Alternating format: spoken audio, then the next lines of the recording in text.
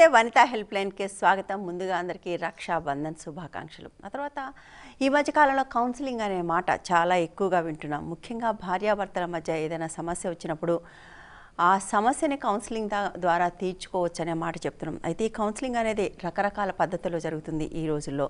ముఖ్యంగా అది ఒకప్పుడు ఇళ్లల్లో పెద్దవాళ్ళు తెలిసిన వాళ్ళు చేసేవాళ్ళు, కానీ ఈ రోజుల్లో అటువంటి వాళ్ళు కల్పించుకుంటే సమస్య మరింత ముదురుతున్న నేపథ్యంలో బయట వాళ్ళు థర్డ్ పార్టీ కౌన్సిలింగ్ అనేది పనికొస్తుంది. ఒక చిట్కాగా చాలామంది చెప్తున్నారు పాడైపోతున్న సంబంధాలకు.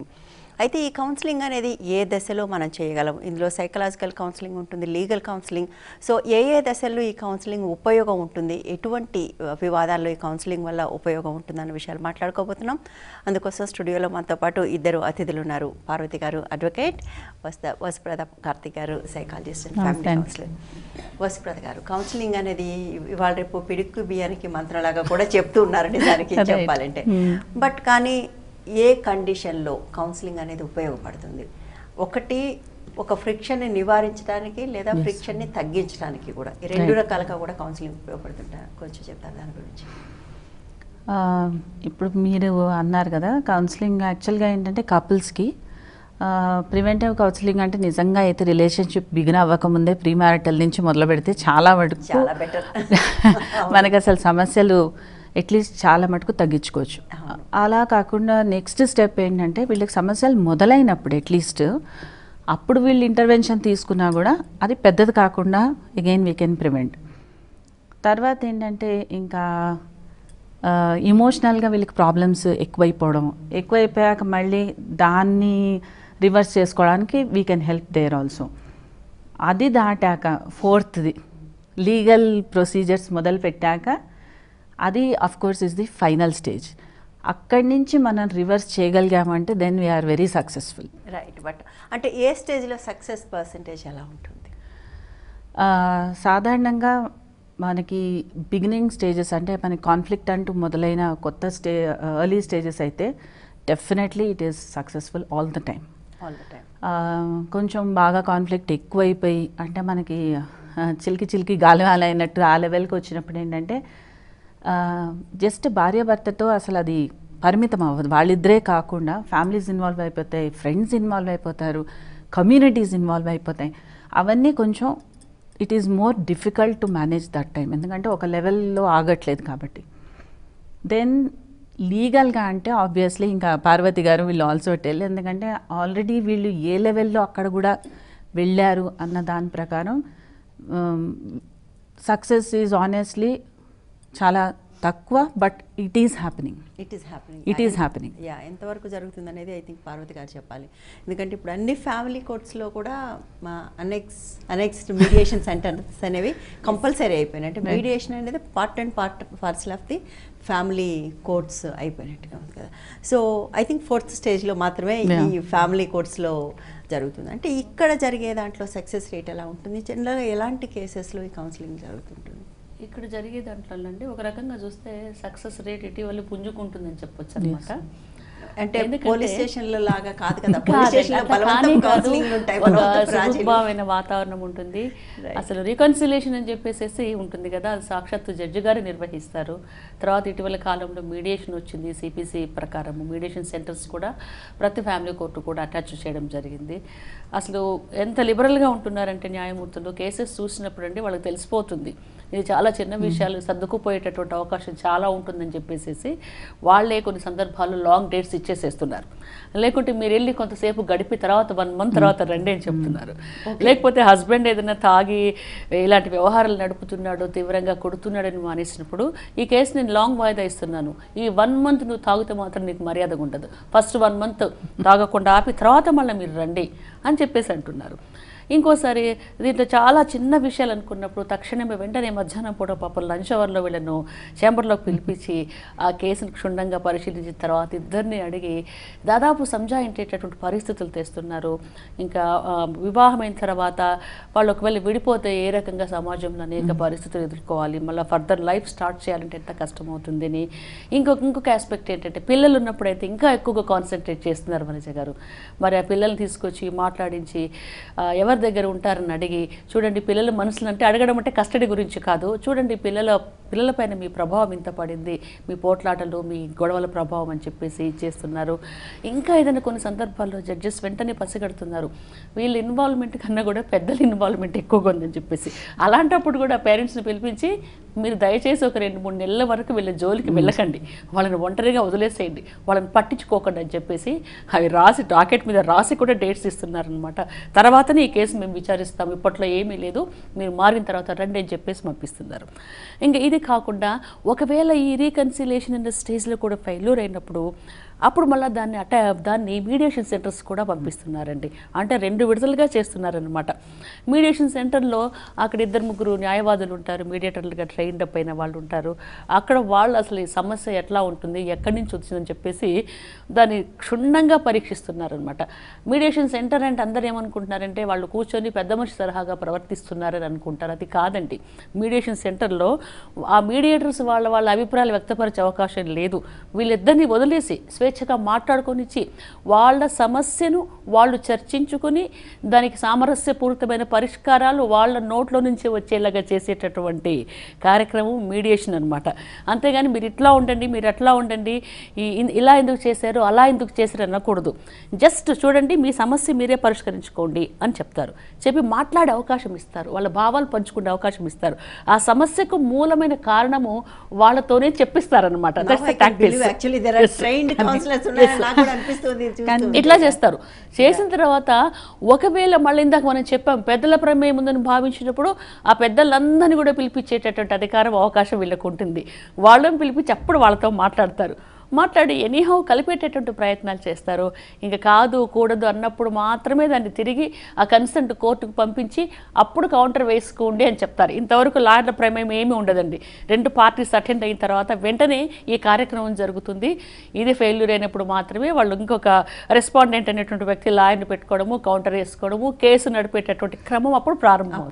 అప్పటిదాకా కేసు అనేది ఉండదు, డేట్స్ వచ్చేస్తుంటాయి. బట్ ఇప్పుడు యాక్చువల్గా పార్వతి గారు చెప్పినవి ఎలా ఉందంటే it's the most ideal situation legally. ఇంకోటి ఏంటంటే వీళ్ళందరూ బేసిక్ కౌన్సిలింగ్ తప్పించుకుని కోర్ట్స్లో ల్యాండ్ అయిన వాళ్ళే. వాళ్ళు ఎక్కడ మిగతావన్నీ ట్రై చేయరు, వాళ్ళకి అసలు ఇంట్రెస్ట్ ఉండదు, and they have no respect. And another thing ఏంటంటే ఇక్కడ జడ్జి గారు చెప్పగలుగుతారు, ఆయనకు అధికారం ఉంది, మీరు ఇలా చేయండి అని చెప్పే ఒక లీగల్ బైండింగ్ ఉంది. కాబట్టి మీరు కూర్చుని మాట్లాడుకోండి అంటే మాట్లాడుకునే పరిస్థితి ఏర్పడవచ్చు. నార్మల్లీ ఏంటంటే కౌన్సిలింగ్లో it's a very difficult thing మాట. మనం అసలు వాళ్ళని కూర్చోపెట్టి ఒక లెవెల్లో వాళ్ళిద్దరూ మీట్ అయ్యి మాట్లాడుకోవడం, are families especially families involve అయినప్పుడైతే అసలు ఇద్దరు ఫ్యామిలీస్ని కలిపి మాట్లాడించడం అన్నది అండర్ న్యూట్రల్ సర్కమ్స్టెన్సెస్, అంటే మనం we are only out Zydus. So అలా మాట్లాడించడం అన్నది వాళ్ళకి ఏంటంటే ఎవరో ఒకళ్ళు స్థానబలం ఉంటేనే వాళ్ళు వస్తారు. సో ఈ స్థానబలం లేని చోట they are not willing to participate. So ఇవన్నీ చాలా మనకి అడ్డులున్నా బట్ సక్సెస్ఫుల్గా అవుతాయి. ఎందుకంటే దట్ అగైన్ ఏంటంటే మనం ఐడెంటిఫై చేసేదాన్ని బట్టి ఉంటుంది. అసలు అంటే వీళ్ళు జస్ట్ అవుట్ ఆఫ్ ఇంపల్సివ్ బిహేవియర్లో సడన్గా ఏదో ఇంపల్సివ్గా ఐడియా వచ్చింది, నేను ఇంకా డిసైడ్ అయిపోతాను ఆ ఇంపల్సివిటీలో. అయిపోయినప్పుడు ఏంటంటే ఇంకా ఏది ఎడ్డమంటే తెడ్డమండం, ఇంకా యూ కంప్లీట్లీ డిసైడ్ దట్ ఇది నాకు వద్దు. ఆ స్థితికి వచ్చిన వాళ్ళు then they make it to that level that they will go to a legal అప్రోచ్కి వెళ్ళిపోతారు. ఇవన్నీ అయినప్పుడు అక్కడి నుంచి మనం రివర్స్ చేయాలి అంటే మాత్రం we have to find the root cause. అంటే వీళ్ళకి అసలు ఒక చిన్నదాన్ని ఇంత పెద్దది చేసుకున్నారు, దెన్ అది ఎక్కడి నుంచి వచ్చింది, అసలు ఇమోషనల్ యాంగిల్ వచ్చిందా, ఈగో యాంగిల్ వచ్చిందా, మనీ యాంగిల్ ఉందా, ఇవన్నీ ఆల్ దీస్ థింగ్స్ మనం వెరిఫై చేసుకుని చేస్తే తప్ప we cannot really have any opening. ఈ మధ్యకాలంలో మనం ఒక మాట చాలా ఎక్కువ వింటున్నామండి, ఇన్కంపాటబిలిటీ అనే మాట, రైట్? సో అలాంటిది ఉందని గుర్తించడం వల్ల ఉంటే కూడా దాన్ని కౌన్సిలింగ్ ద్వారా కంపాటబుల్ చేయడం సాధ్యం అవుతుందా? ఈ ఇన్కంపాటబిలిటీ అన్నది ఆనెస్ట్గా ఇప్పుడు ఇందాక మీరు అన్నారు కౌన్సిలింగ్ అన్నదానికి అన్నిటికీ వాడుతున్నారని, ఇన్కంపాటబిలిటీ అన్నది కూడా వీళ్ళు అన్నిటికీ వాడుతున్నారు. అంటే ఏంటంటే నువ్వు ఎదుటి వాళ్ళ మాట నాకు నచ్చలేదు అనుకోండి, ఇన్కంపాటబుల్ అని కూడా చెప్పుకుంటారు. సో మనం అర్థం చేసుకునే ప్రయత్నం చేస్తున్నామా లేదా, లేకపోతే వాళ్ళ అలవాట్లు నచ్చట్లేదా, ఇవన్నీ అసలు actually incompatibility is more ఇంకొంచెమైనా deep level meaning దానికి. కానీ అంతవరకు ఎవరు వెళ్ళట్లేదు. జస్ట్ పైన సర్ఫేస్ లెవెల్లో మనకు నచ్చలేదంటే నచ్చలేదు. ఒకరికి పప్పు నచ్చుతుంది, ఒకరికి కూర నచ్చుతుంది, సో ఇన్కంపాటబుల్. సో ఇది కూడా చాలా ర్యాండమ్గా ఎడాబెడా వాడేసే ఒక టర్మ్ అయిపోయింది. And it is being used as you said. ఏంటంటే ఇంకా ప్రతిదానికి ఇన్కంపాటబుల్. సో దీన్ని మనం అసలు ఏమాత్రం విచక్షణ వాడాలి, అసలు వాడితే then only you will know అసలు నిజం ఇన్కంపాటబిలిటీ అసలు ఎంతమందికి వర్తిస్తుంది అన్నది. Right, okay. తర్వాత పార్వతి గారు, మీరు ఇంతకుముందు తను వసుప్రద గారు చెప్పినట్టుగా అదే కూర్చోబెట్టి మాట్లాడుకొని చెప్పే అవకాశం ఓన్లీ కోర్టులోనే ఉంటుంది. అలాంటి అవకాశం చాలాసార్లు సైకియాట్రిస్టులకి, సైకాలజిస్టులకి రాదు కూడా. బట్ కానీ చాలాసార్లు పురుషులు కోర్టుకు వెళ్ళినప్పుడు ఈ కన్సిలియేషన్కి స్త్రీలు సిద్ధంగా ఉంటారు, కానీ స్త్రీలు కోర్టుకు వెళ్తే మాత్రం పురుషులు దాన్ని ఒక ఇగో ఇష్యూగా తీసుకుంటారు అంటారు. ఎంతవరకు వాస్తవం? తీసుకుంటున్నారు కానివ్వండి. ఒక రకంగా చెప్పాలంటే దీన్ని మ్యాండేటరీ చేశారండి. మ్యాండేటరీ చేసి 3-4 వాయిదాలు ఇస్తారనమాట రీకన్సిలేషన్కు. ఈవెన్ ఇప్పుడు అమెరికాలో ఉన్న ఆ స్పౌజెస్లో ఒకళ్ళు రీకన్సిలేషన్ ఇస్ మ్యాండేటరీ కాబట్టి స్కైప్ ద్వారా కూడా మాట్లాడేటటువంటి ప్రయత్నాలు, ఇప్పుడు టెక్నాలజీ మారింది కదా, అలాంటి ప్రయత్నాలు చేస్తున్నారు. ఇట్స్ మ్యాండేటరీ రీకన్సిలేషన్ అన్నప్పుడు. ఇంకా కొన్ని సందర్భాల్లో కొంతమంది ఏం చెప్తారంటే అసలు రీకన్సిలేషన్ అక్కర్లేదు అనేటటువంటి వాళ్ళు ఉన్నారు. కాకుంటే ఏంటంటే మరి సాక్షాత్తు జడ్జి గారే పిలుస్తున్నారు, ఇది కోర్టు కదా, అక్కడ మనం ప్రజెంట్ అవ్వకుండా మన వెర్షన్ మనం వినిపించకుండా ఉంటే మనకి ఏదన్నా లోటు జరుగుతుందని భావించి 99% పీపుల్ వచ్చేసేస్తున్నారండి. ఇంకా చాలా పెద్ద పెద్ద కారణాలు ఉండి ఇంకా మాకు కుదరదు, మాకు విడాకుల కేసే నడుపుకుంటామన్న వాళ్ళు మాత్రమే రావట్లేదు. చాలా పర్సంటేజ్ ఆఫ్ పీపుల్ వస్తూనే ఉన్నారండి. ఇప్పుడు మనం ఇందాక చెప్పుకున్నట్టు మనకు ఫ్యామిలీ కౌన్సిలింగ్ సెంటర్స్ ఉన్నాయి, అన్నీ ఉన్నాయి. అక్కడి నుంచి నోటీసులు పంపిస్తే మాకు నోటీసులు పంపించడానికి మీకేం అథారిటీ ఉందని చెప్పేసి తిరిగి మనకు రిప్లైగా లెటర్స్ కూడా రాస్తున్నారనమాట. అందుకని ఇక్కడైతే వచ్చేటటువంటి అవకాశం చాలా ఉంటుంది. ఏదైనా అక్కడ ఏం చేస్తారో, ఎలా ఉంటుందో, నా పైన ఆవిడేం చెప్తుందో, అట్లాగే నా పైన అతడేం చెప్తాడు అనేటటువంటి ఎంతూజియాజం ఉంటుంది అక్కడ న్యాయమూర్తి కాబట్టి ఉంటుందన్నమాట. కాబట్టి వచ్చేటటువంటి అవకాశం చాలా ఎక్కువగా ఉంది. ఇంకా ఈ ప్రీ మ్యారిటల్ కౌన్సిలింగ్ అనేది మనకు ఇంతకుముందు పాత రోజుల్లో ఉన్నది. ఒక అమ్మాయికి వివాహమై నిశ్చితాంబులాలు పెట్టుకున్న తర్వాత కొంత గ్యాప్ వస్తుంది మనకు, 3 నెలలు 4 నెలలు ఆపేవాళ్ళు అనమాట. ఈ లోపల ఇంట్లో వాళ్ళందరూ కూడా దాని గురించి ఆహార అలవాట్లు, ఆచార వ్యవహారాలు, ఎట్లా ప్రవర్తించాలి, ఏ రకంగా ఉండాలి అని చిన్నగా అమ్మాయికి చెప్తూ పోయేటటువంటి అవకాశం ఉండేది. ఈ మధ్యలో అబ్బాయి అమ్మాయి కలుసుకునేటటువంటి కొన్ని అకేషన్స్ కూడా క్రియేట్ చేసేవాళ్ళు. జస్ట్ ఒకరి మైండ్ సెట్ ఒకరికి ఎట్లా తెలుస్తుందని చెప్పేసి అవన్నీ ఉన్నాయి. అప్పట్లో అయితే ఇంట్లో వాళ్ళు కాబట్టి చెప్పిన మాటలన్నీ వినేవాళ్ళు. మరి ఫ్యామిలీ కౌన్సిలింగ్ సెంటర్స్ నోటీస్ ఇస్తే ఎవరు కూడా రెస్పాండ్ అవ్వట్లేదు. రైట్. ప్రీ మ్యారిటల్ కౌన్సిలింగ్ కూడా ఒక మాట, అంటే అసలు పెళ్లి తర్వాత సమస్యలు రాకుండా ఉండటానికి, లేదా సమస్యలు ముందే ఎక్స్పెక్ట్ చేయటం వల్ల ఆ సమస్యలు పెద్ద సమస్య కాకుండా ఉండటానికి కూడా ఒక మార్గం అంటున్నారు. బట్ అది ఎంతమంది దానికి వస్తున్నారు? ఈ మధ్యకాలంలో ఏమైనా పెరిగిందా? అంటే ఇంత ముందుతో కంపేర్ చేస్తే కొంచెం they are willing to take it up. అంటే ఎంగేజ్మెంట్ అయిన కపుల్స్, లేదంటే డిసైడింగ్ టు మ్యారీ, అలాంటి వాళ్ళు.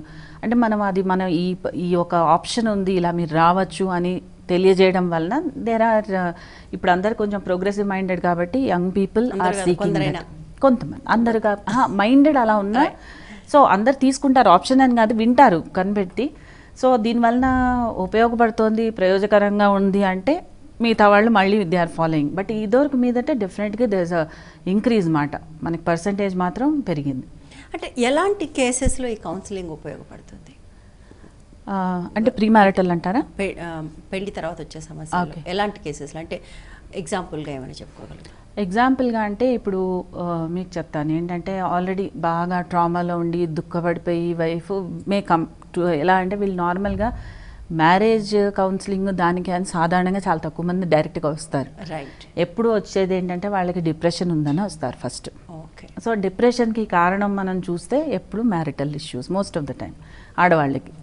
సో ఇది ఏంటి, యాంగ్జైటీ కానీ డిప్రెషన్ కానీ ఇవన్నీ వీళ్ళకి ఫామ్ అయినప్పుడు ఎందుకు అంటే ఇంకా అక్కడ దాని నుంచి వి అండర్స్టాండ్ ఏమవుతుంది అంటే ఇంకా ఈ రిలేషన్షిప్ అని చెప్తారు. చెప్పినప్పుడు వీళ్ళకి డిప్రెషన్ కలిగే అంత ఏముంది ఆ రిలేషన్షిప్లో.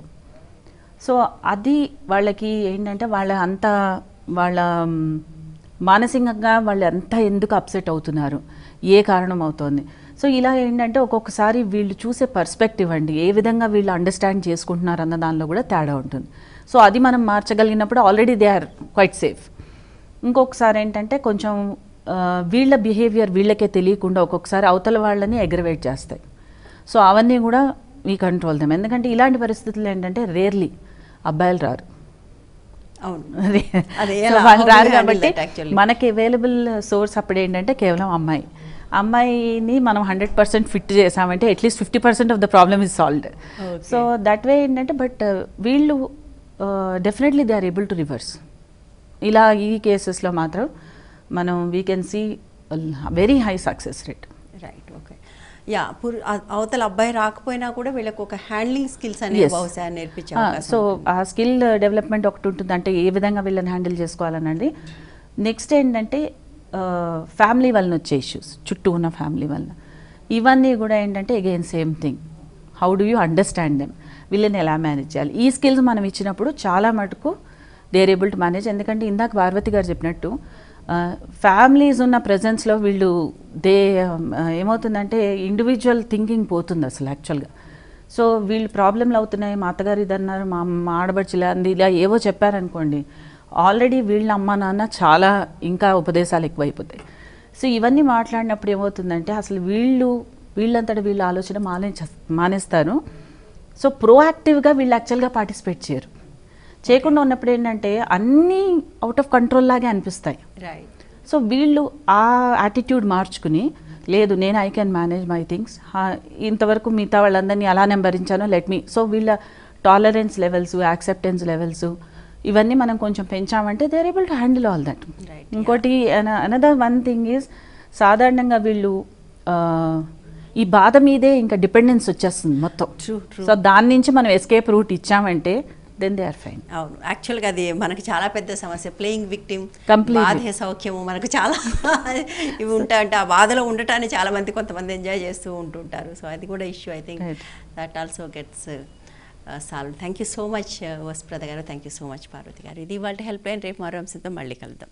Stay tune to Vanitha TV.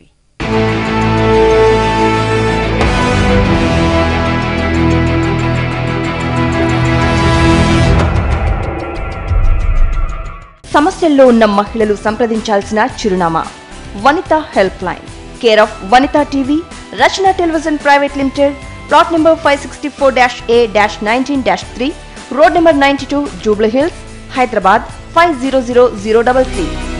మా ఈమెయిల్ ఐడి vanithahelpline@gmail.com కు మెయిల్ చేయగలరు.